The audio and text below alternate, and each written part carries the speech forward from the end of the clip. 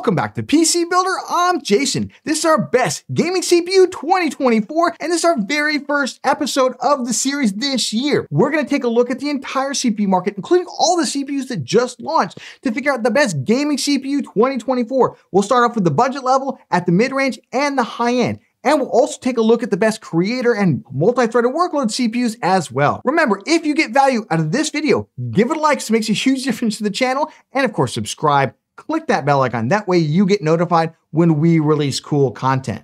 With that, let's jump into it. This video is sponsored by Micro Center, my favorite tech place on earth. Great news! Micro Center has 26 US store locations, with Miami, Florida opening in 2024. It's build your own month at Micro Center with great deals like this Ryzen 7800X3D combo with B650 motherboard and 32 gigabytes of fast DDR5 RAM for just $499. Or this Deepcool 360mm ARGB liquid cooler for just $99. Or jump into 1440p gaming with this Acer 165Hz monitor for just $179. Want to get into 3D printing? New in-store customers can get the Creality Ender 3 S1 for just $149. Check out the great deals using the links in the video description. Let's jump into CPU prices in 2024, and we're going to start off on the AMD Ryzen side. Let's start off with the Ryzen 7000 series CPUs, and this is the one that people are really focused on right now. We'll talk about some of those Intel 14th gen, especially the new ones that just launched and kind of stealth launched in January that a lot of people aren't even talking about right now. But we got to start off with one of the more popular, actually probably the second most popular CPU out there. That is the Ryzen 7600 and 7600X. Remember, no real difference between those two CPUs.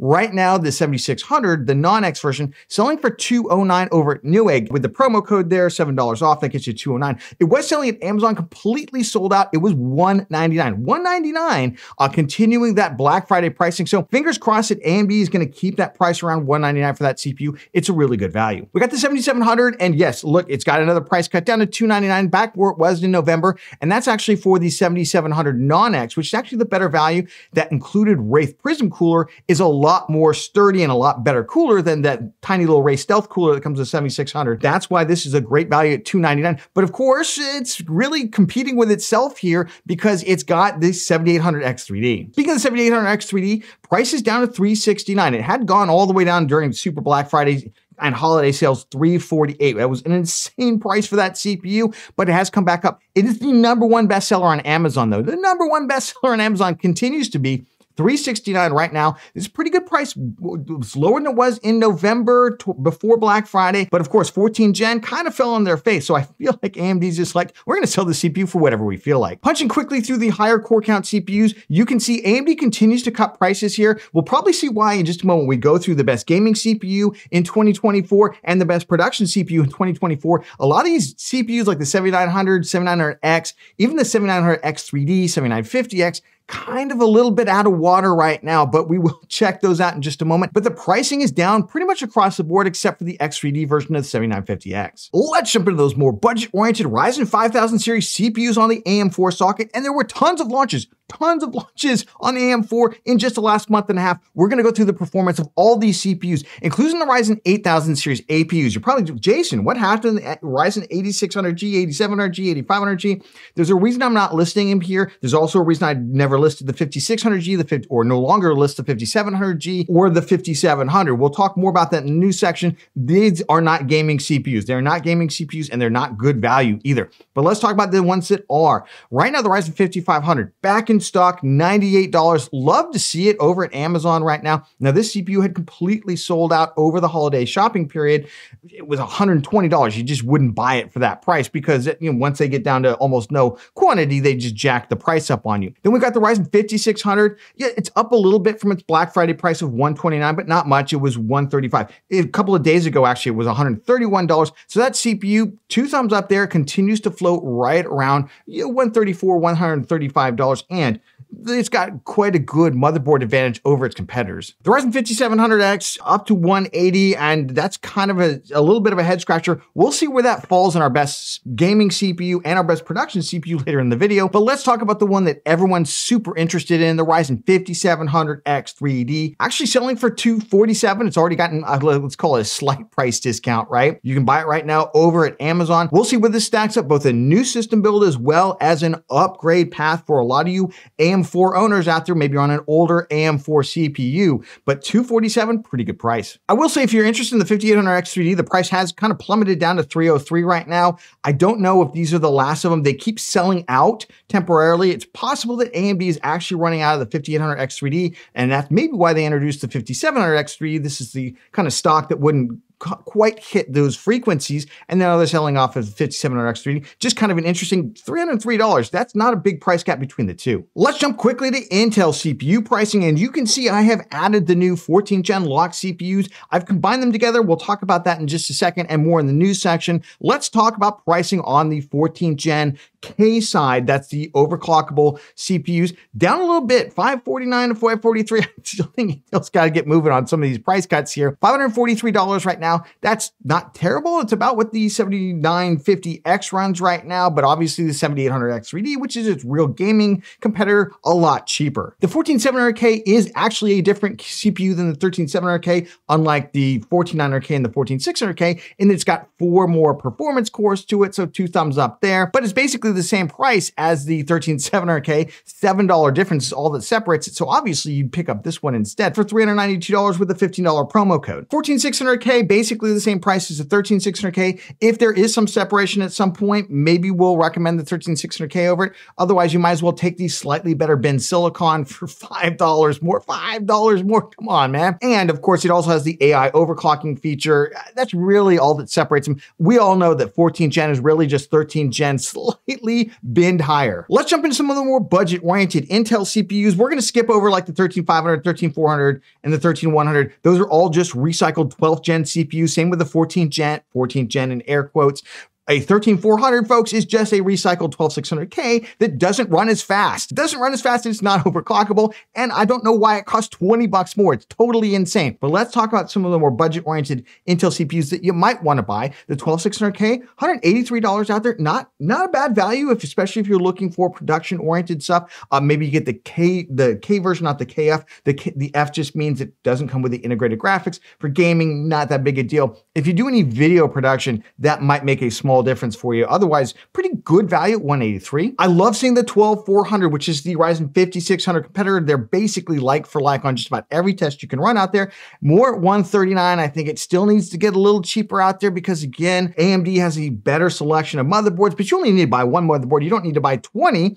So if you can find a really good motherboard deal, and there's a couple out there right now for B660s, this might be the CPU for you. And then the 12100, I don't know why that CPU's gone back up in price. It's a competitor for the Ryzen 5500 out there. $97, you know, it's not terrible. B660 prices do seem to have gone up a little bit though, so it kind of does hurt the overall value. Let's jump into the CPU news. We're gonna quickly punch through the performance of all the CPUs here as quickly as I can. Let's start off with the Ryzen 8000 series APUs. These are not next generation Zen 5 based Ryzen CPUs. We expect AMD will probably name those Ryzen 9000 at this point, since they just named these 8000, and those we are expecting in the fall of 2024. But in the meantime, they released Zen 4 based, that was Ryzen 7000 based APU. So basically they took a Ryzen 7600 as an 8600G and they reduced the amount of cache and they added some graphics units. Unfortunately, that completely cripples the chip because on the one hand, the graphics performance isn't any better than a GTX 1650, not even a 1650 Super, an ancient graphics card. And you can buy it now by cheaper graphics cards, so you don't really need that. And when you do add in a dedicated graphics card, look at the performance. Nowhere near what the Ryzen 7600 is, and the 7600 you can pick up right now like $200. So it just doesn't make any sense in this market. AMD either needs to massively adjust pricing on these, or just say, you know what, these didn't work for the desktop market, we're gonna ship them all to mobile. AMD also released a number of Ryzen 5000 series CPUs that are a little bit more interesting, but let's quickly punch through them. 5500 GT and the 5600 GT are basically slightly overclocked versions of the Ryzen 5600G, a completely irrelevant CPU in 2024, given the weaker graphics performance of it, and they're at stupid prices, so we're not even going to talk about those right now. Basically, the Ryzen 5500, remember, is a 5600G with disabled graphics on it. It's a great budget CPU, less than $100, but will not compete with the Ryzen 5600, which despite the similarity in name, is actually a completely different architecture. That's also the problem with the Ryzen 5700. You think, oh, it's a 5700X. No, it's a 5700G with disabled graphics cores.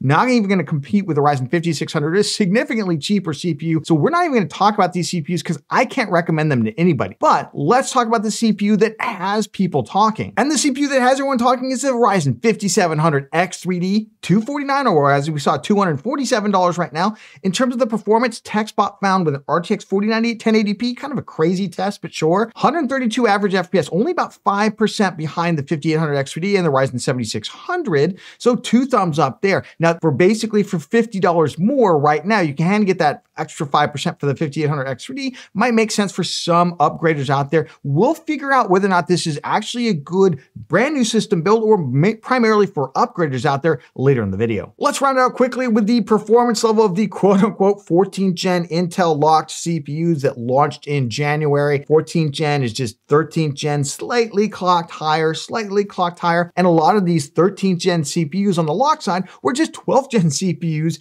that were actually, in some cases, clocked lower. Let's punch through what I mean by this. Let's start off with the ones, the i5. This is just the i5, the CPU everyone should get. We've got the i5 12600K on the left, the i5 13400 in the middle, and the i5 14400. What you're going to find out pretty quickly is the 13400 is actually a weaker version of the 12600K, and so is the 14400. And for some reason, these CPUs sell for $20 more than the 12600KF, which is totally bonkers here. But let's take a quick look at it. Same number of total cores and threads here.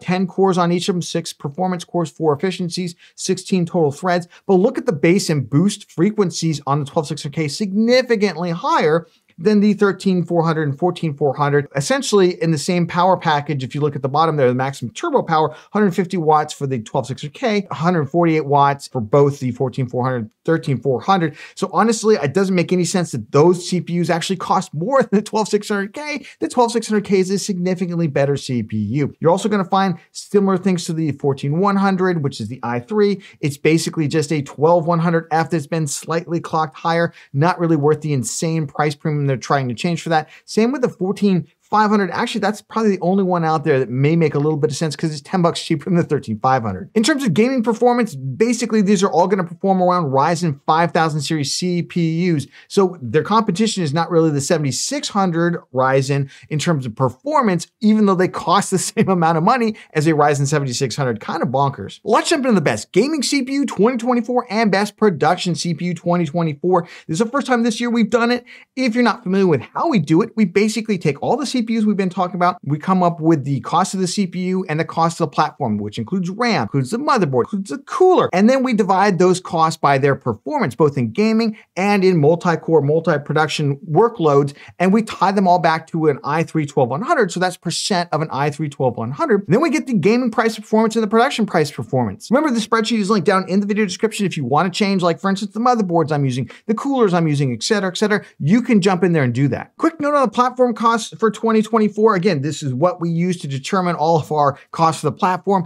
Honestly, motherboard pricing down a little bit, except for some reason, the cheaper B660 and B760 Intel motherboards. Kind of don't understand that. RAM's essentially unchanged, as are the coolers. So overall, the pricing's pretty good. Starting off with the best budget gaming CPU, and honestly, the Ryzen 5500 has kind of roared back to take first place here, given that it's back at $98. No, I've listed the 5500 GT. That's $125 CPU. Do not get that one. That is total crash, but I'm listing them together because I do expect those prices to come down together. i3 12100 is hurt a little bit this month by those B660 motherboard prices going up. I've also looked at Z690s. Yes, I know some of the Z690 boards are actually cheaper right now, the DDR4 ones, than some of the B660 motherboards. So if you do want to put together an Intel system, keep that in mind because it doesn't matter. The Z series boards are better, so buy a better board for cheaper if you can. But honestly, you could really go either way. The 5500 is not going to have PCIe Gen 4. I don't really think you need it, especially if you're putting together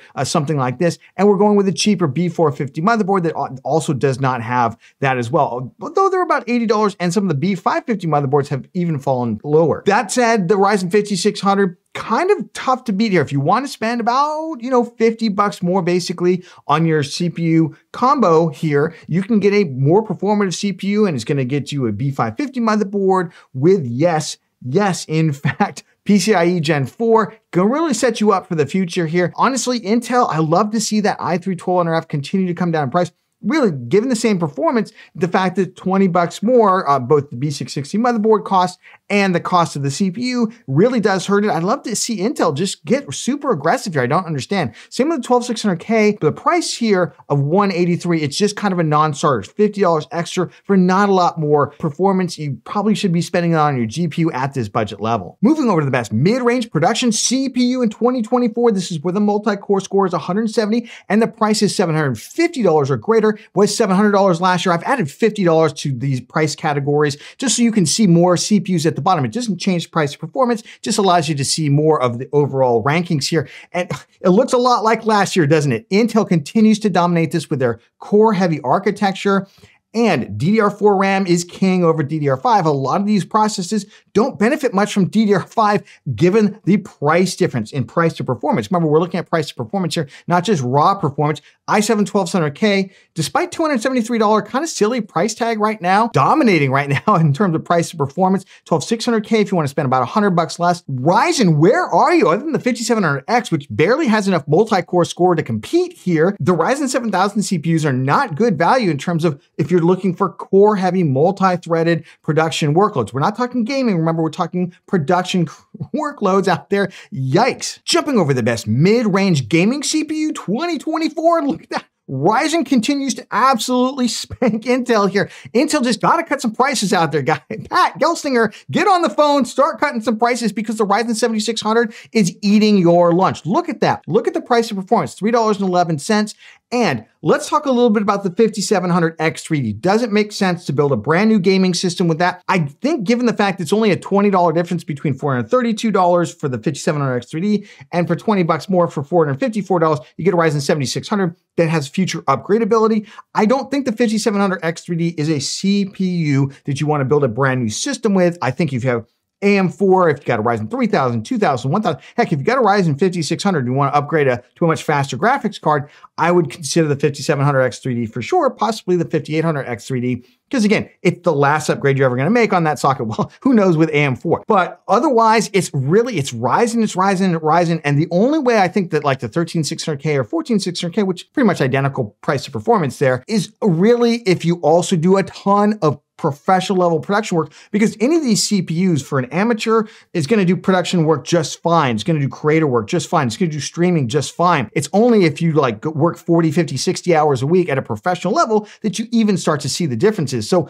to me, Intel needs to cut some prices if they want to be competitive in gaming. Jumping over performance production before we get to high performance gaming, which I know you're all waiting for, so we'll punch through this. This is where the multi-core score is 330 or greater. No price limit on this. Honestly, similar results to last year, except that cheaper Z690, Z790 quality motherboards out there, they've come quite down in price, and that's making the 14700K in terms of price to performance really kind of clearly lead for the first time, I think, ever. $1.78 versus $1.93. Now you can see, Jason, that's true, but you know, they're only $140 difference. You're going to probably buy $2 bazillion worth of storage anyway.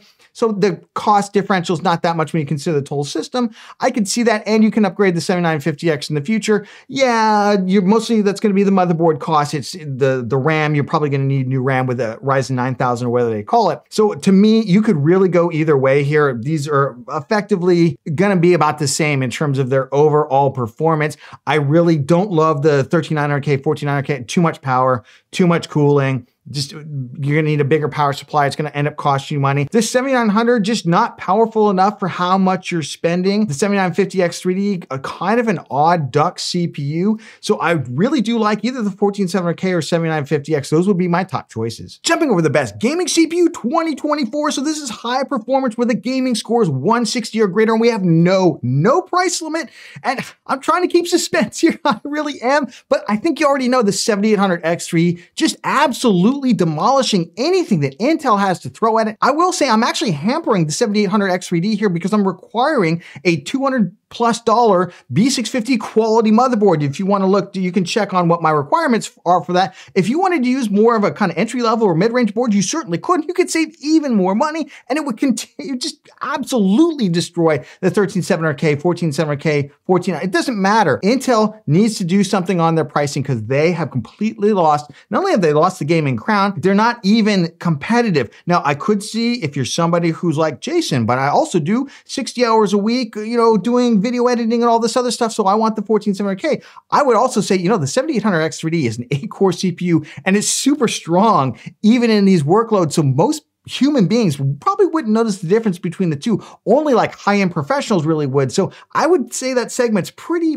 narrow out there, and I would recommend to most people, the 7800X3D is probably more CPU than you need. Don't overspend. Remember, spend that money on your graphics card. We have our best CPU, GPU combo video coming very, very soon. We'll leave that link down in the video description once it comes out. I think a couple days after this one does. But right now, the 7800X3D, it's just hard to recommend anything other than that. You might be wondering why I don't like the 7900X3D or 7950X3D. That's because only one of the CCDs on those CPUs, they have two CCDs, only one of them has the V cache on it. And sometimes they have trouble turning off the right CCD and you get kind of messy. So I don't like those CPUs. I think that was a good college try, but it has not worked out. I'd get the 7800X3D. It only has one CCD. That's the key here. Let's play everyone's favorite game. Should you buy now or should you wait? Well, honestly, what else would we be waiting for? We just got all the CPUs, and I was kind of trying to tell you last year that, hey, I don't think anything coming out in the new year, including the GPUs that we got, which we talked about in our GPU market video,